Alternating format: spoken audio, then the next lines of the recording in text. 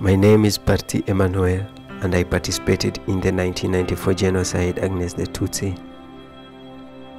I murdered many Tutsi under the order of bad leadership and have spent 6 years in prison and 4 years in community service. While in prison, fellow prisoners invited me to try Alpha. I went, but struggled to engage. I realized I needed to tell the truth about what I had done and wrote a letter asking for forgiveness of the relatives of those I had murdered. Life was so hard after being released from prison. I found my wife with 2 children that were not mine, and I faced many heartbreaking situations.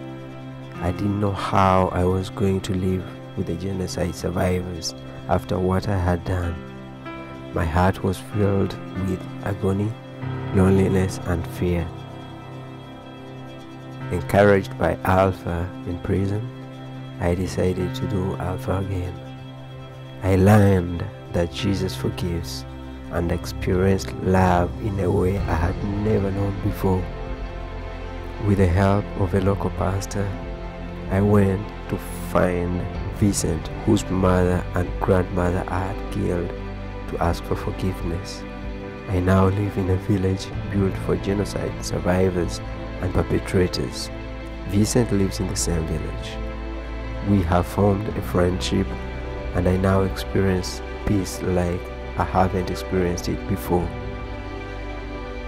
Day-to-day life continues to be a challenge, but I have found forgiveness and healing for the things that I have done.